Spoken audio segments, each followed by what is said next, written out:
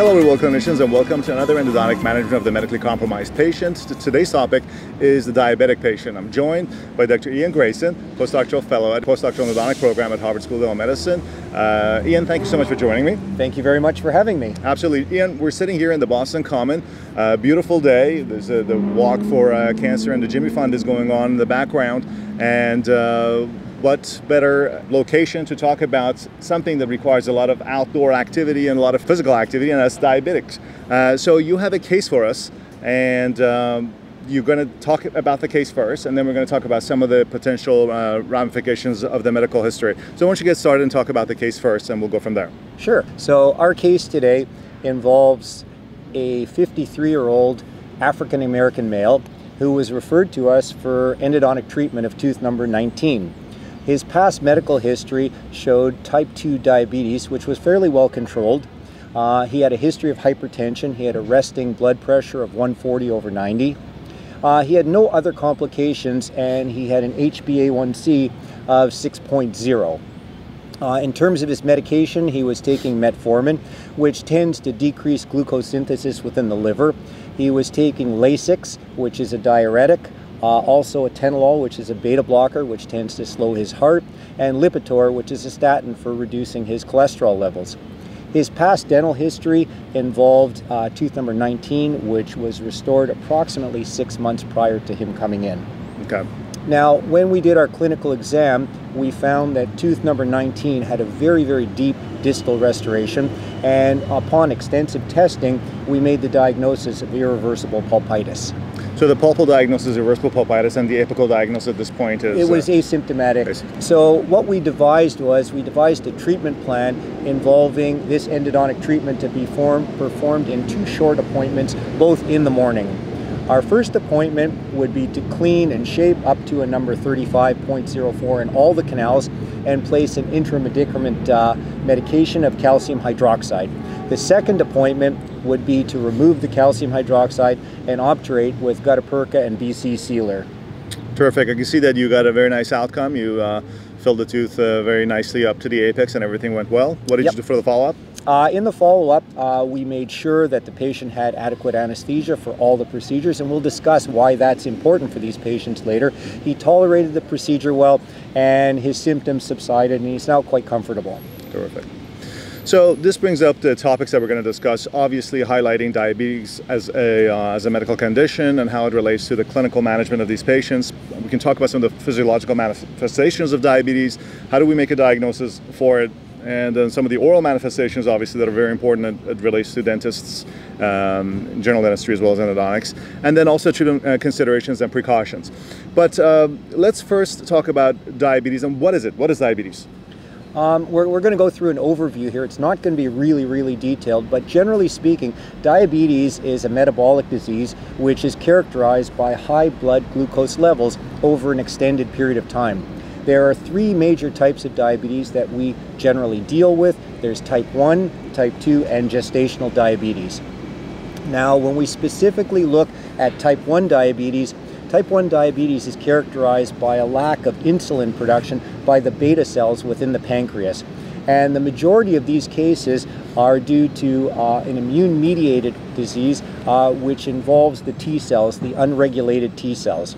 Now, the function of insulin is to stimulate the uptake of glucose into fatty and muscular tissues. It also tends to inhibit the breakdown of glycogen in the liver and stimulate the storage of glucose in the liver. It affects both adults and children, but most commonly affects children, therefore called juvenile diabetes. And certainly there's a hereditary component involved with this disease. It's often characterized by very large swings in glucose levels of the bloodstream. So what are some of the common systemic manifestations of diabetes that we see in patients? The most common ones that we would see, it's associated with hypertension or high blood pressure. It's associated with glaucoma, high intraocular pressures, retinopathy, a decrease in the neural supply to the retina. It's also associated with peripheral neuropathy, so there's tingling, numbness in the extremities. One can also notice vascular changes, especially in the lower extremities where you have peripheral vascular disease. For us, it's very important to note that there's poor resistance to infection with these patients, and they also exhibit delayed or decreased wound healing. And what about orally? I mean, obviously those are the systemic complications and potential problems. What about in the oral cavity? What do we see? Pertaining to what we do in terms of oral complications, the two most common conditions we see are gingivitis and periodontitis from an oral complication point of view. It also involves salivary gland dysfunction, and with dysfunction of salivary glands you'll get xerostomia and the potential for high caries rates. Now, susceptibility to oral infection, both of a bacteria and fungal nature, are also present, and it's often common with these patients to see candidiasis. When you look at these patients, the reason for this is with the immune system, there are microvascular changes, so we can't get the immune cells to the area we need to get them to, and we have a decrease in some of the immune system components, namely the PMNs, which have a chemotaxis problem. They can't be attracted to the site of infection, and with the macrophages, they have an overall decreased function. Often with these patients, we can see cases of burning mouth syndrome, and that's generally due to the neuropathy. Yeah. So what about, so that was type 1 clearly, as well as you can see in type 2 as well, but what is more specifically, what is type 2 diabetes? Type 2 diabetes usually takes place or comes on later in life. It's associated not so much with insulin drop-off, but with the inability of the receptor cells to be receptive to the insulin. And generally speaking, it has both lifestyle and a genetic basis for this disease. And risk factors for type 2 diabetes involve obesity and diets high in carbohydrates and saturated fats. No, absolutely. And I think this is specifically, this type is the one that where good healthy lifestyle and lots of exercise and so on comes into effect, which is kind of why we're showcasing this. And at the end of the video, we're going to probably put you in for a little surprise. We're going to have a little surprise for you guys too, so stick around. But go ahead, let's talk about gestational diabetes, because that's also... Gestational diabetes is diabetes which takes place during pregnancy, and it's a transient nature, very, very similar to type 2 diabetes, and after certainly certain conditions, postpartum, it tends to disappear. Yeah, clearly we talked about type 1, type 2, and gestational diabetes, but how do we make a diagnosis for a diabetic patient? How do we know a patient has diabetes? Well, there are generally two types of tests that we do in order to ascertain diabetes. The first one is a plasma glucose level, and this is determined during a glucose tolerance test. Any reading above 200 for this certainly is a risk factor for diabetes. The second one, which is more common, or more widely used and more accurate, is the glycated hemoglobin HbA1c test. This is a better test because it involves testing over a much longer period of time, and any level over 6.5 will indicate a pre-diabetic state. Yeah, I mean, I think the fasting treatment, the fasting glucose test was something we did in the past. Now that we have the glycosylated or glycolated or several different names, the H1C type of a test available, which spans the whole lifespan of a red blood cell for the persistence of any high glucose level in the blood.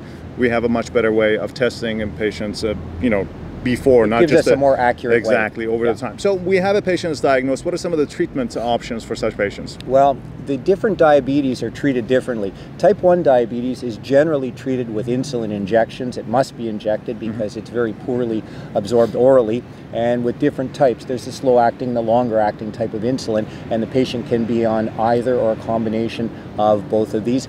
And type 2 is generally treated with lifestyle changes, and you can certainly follow that up with an oral hypoglycemic like metformin, which tends to stop the breakdown of glycogen in the liver, or they're often taking a drug called glyburide, which can influence the pancreas and increase insulin directly by doing that. In terms of treatment considerations, the most important thing is a good medical history, because in this type of disease, the preeminent factor of it is the degree of control of glucose levels. And good glycemic control is paramount in this. And if you do, you're not going to get a lot of the manifestations that you see with the disease. Now, when you're examining a patient, if you see cases of xerostomia, candidiasis, and there's no reasonable explanation, that patient should immediately be referred to his physician for further testing and to evaluate the levels of glucose within his blood. Patients who are under good control and don't have any complications, they can be treated and handled as with any other patient.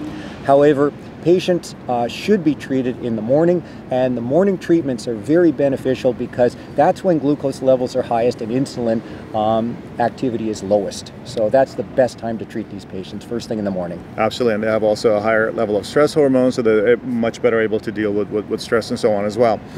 So what are some of the considerations that we need to keep in mind for diabetic patients?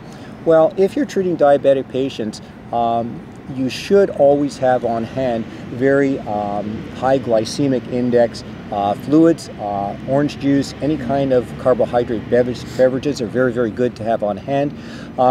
If you're performing root canal treatment, either surgical or non-surgical treatments, pretty important to pre-medicate them with antibiotics because of their propensity for infection.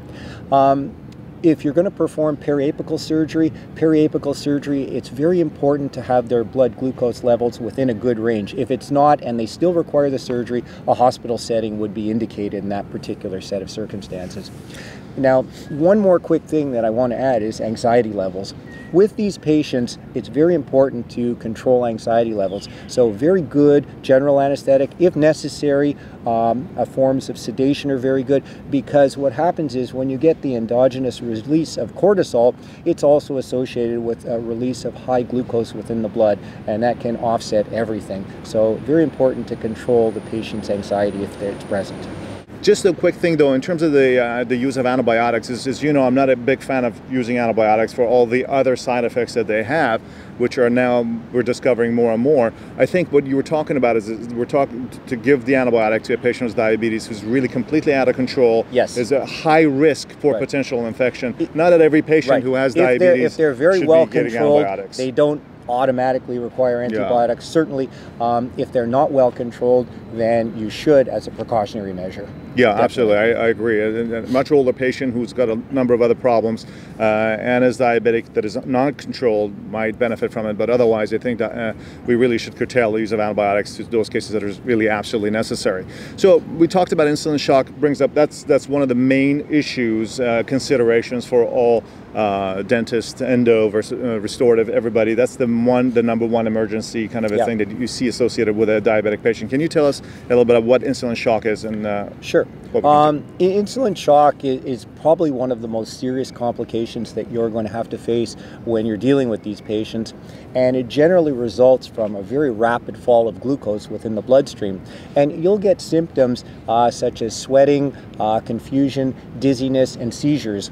And essentially, when something like this occurs, you always have to assume that it's hypoglycemia unless otherwise proven. And in order to treat this kind of condition, if the patient is conscious, you can put him supine, you can give him oxygen, and certainly by mouth you can give him any kind of high glucose beverage. Now, if the patient is unconscious, you want to call 911, and certainly IV dextrose, which is a sugar solution, can be given. And generally speaking, if the diagnosis is correct, this condition should resolve itself within 10 or 15 minutes. So if you see an emergency patient, chances are, if the patient's passed out, you're going to have to assume insulin shock rather than diabetic coma. Right. You go that route and you see the results and then proceed from there. Patients that have diabetes also require lots of ongoing care, and they are under ongoing care. What are some of the considerations? Well, in terms of considerations, we want to monitor all caries, periodontal disease, periapical lesions. These should be treated more promptly and more aggressively than the average patient. And if necessary, antibiotics should be given. But certainly the cause of these conditions should be treated as soon as possible. You can start by educating the patient. Very good oral hygiene and regular dental care is certainly important for these patients, and it should be stressed in combination with a very healthy lifestyle. Now, educating the patient, once again, is the most important thing, and that's good all around because it allows them to be more vigilant and potentially catch very, very small things before they become larger things and present serious problems. You're absolutely right. I think, like anything else, as we have kind of covered so far in the past, endodontic management of medically compromised patients, communication is again a key. Considerations of some of the medical side effects of their systemic disease, such as diabetes and xerostomia, for example, which will cause a patient to be not only more exposed to infection due to the diabetes and the immune considerations there, but also to caries, because the xerostomia requires us, it's our responsibility to communicate this to patients, not just fix a tooth that has a cavity, but communicate to them the importance of the need to have increased oral care in order to make up for the deficiencies of their saliva and the other considerations that they have. So these are all very important considerations. Communication, again, is number one, and number two is for us to know what are the potential problems with a given patient. Now, as the church bells are going on, so I think we're coming to the end of this. However, we want to also emphasize the importance of a lifestyle change, not only in terms of diet, but also in terms of exercise. Right, and in terms of exercise, a great exercise is something I know you're really good at, and that is squash. Well, no, I try hard. I try hard. Dr. Grayson is a wonderful squash player. So what we wanted to do is bribe my racket here so we can take this onto we're going to go to my gym here. I'm going to do a little bit of squash and share that with you guys. A little demonstrations of what it takes to sweat and get into shape and do what we got to do. So Ian, let's get going. Okay, I'm on it.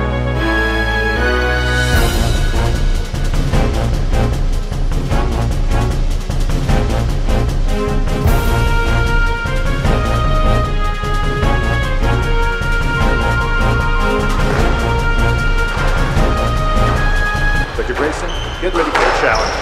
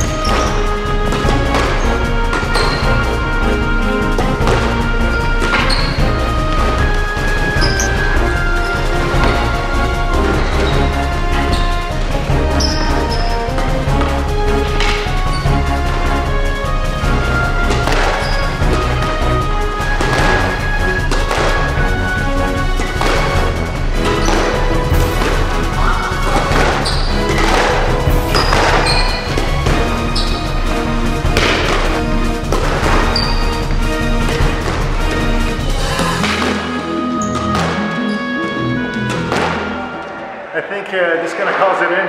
Ian's a formidable opponent. I wasn't able to control him as much as I thought.